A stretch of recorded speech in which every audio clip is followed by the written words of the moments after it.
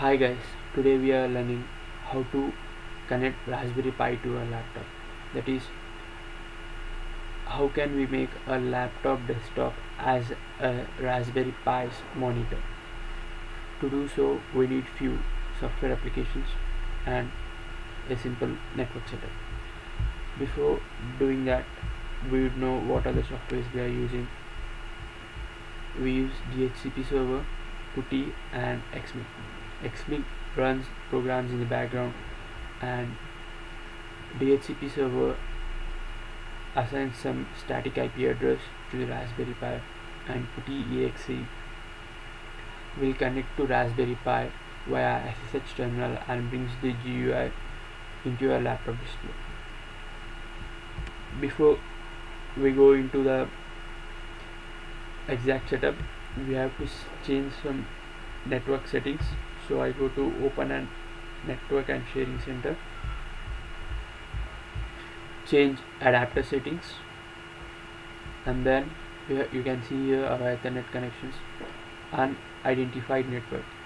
I mean, before we are making all these procedures, we have to connect a Raspberry Pi and laptop with the Ethernet cable, that is a LAN cable, and power on a Raspberry Pi. After doing that, we have to do these steps. Okay, now here is the Ethernet cable showing as Ethernet port showing as unidentified network, and I right click on it and go to properties. Now I select IPv4 Internet Protocol 4, select that and go to properties. Here it is obtain an IP address automatically, but we are going to assign some static IP address, so we use the following IP address. Here I am going to type some IP address, that is 192.168.2.1 and subnet mask. When you click on it, you will get subnet mask. Okay, but you might have a doubt why you have typed this IP address. Usually our IP address start with this 192 and 168, and these are two different classes. You can use this IP address, it doesn't make any problem where you are. Okay, now we have completed this. Press OK, close and close this network connections and go to sharing center. Now you go to Xmig. I have already installed my Xmig. You can see here I have two shortcuts on my desktop. So first double click on Xmig, it runs, that's all. And now click on X launch. Now you have to do nothing, just press next, next, next and finish. Now you can see here Xmig will be running. Now go to DHCP server. Now you have to press here DHCP server.exe, and you can see here the status is not installed and not configured. Now go to admin. Now click on install and click on start. Now it shows running. Be aware, you have to always check this status running, and you have to configure here, and this should always be configured. Now go to yes, now you can press continue as spray app, and yes. Now go to dhcpwiz.exe, press next and select the Ethernet port and the IP address we have set to it, 192.168.2.1, and now press next and again next. And here we have to change the IP address that we are assigning to Raspberry Pi. I want to assign the IP address 192.168.2.100, and you can use the same, and I will change this to 105. Now press next. Click on the checkbox here, overwrite the existing file. Now write ini file, and now go to next. Now run DHCP server. It's showing the status running and configured. Now click on finish. Now continue as spray app, and yes, when you do this for the first time, it takes some time, and you will see a pop-up here showing DHCP server is assigning IP address 192.168.2.100, and when you see that your DHCP server will be assigning the IP address. And now we can go to put.exe, open it, and now you have this. You have to change this IP address to 192.168.2.100, the IP address that we have given in our DHCP setup. And now go to SSH, click on X11, and always see that enable X11 forward is clicked like this.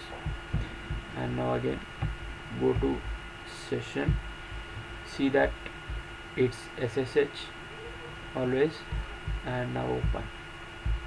Now you will see such a window open, and you will ask a potential security warning. Then you press S. Now it says login as. The default login and passwords of Raspberry Pi are Pi, and the password is Raspberry. So Pi, Pi, and enter. Now it's asking me password. Password is RASPBERRY, Raspberry. You can't see the password get typed there, but it goes, and you press enter. Now you got pi@Raspberry Pi. Now we have to type LXSESSION session to get the GUI of Raspberry Pi. Now we are going to get the Raspberry Pi. I'm pressing the enter.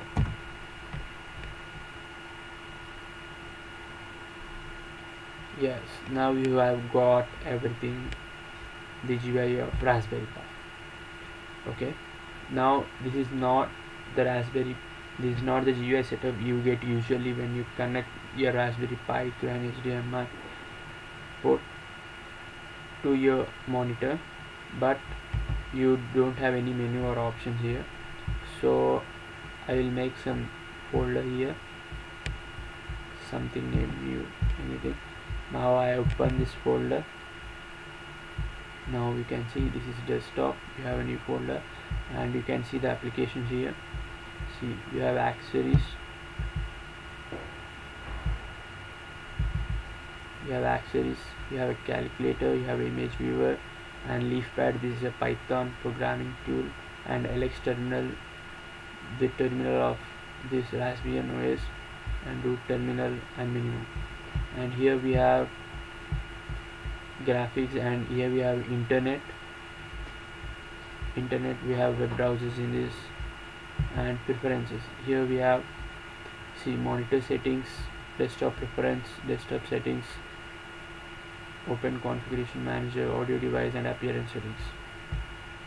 And we will be having some other for configuring Wi-Fi. Here we have a Pi store. You can download few applications from them.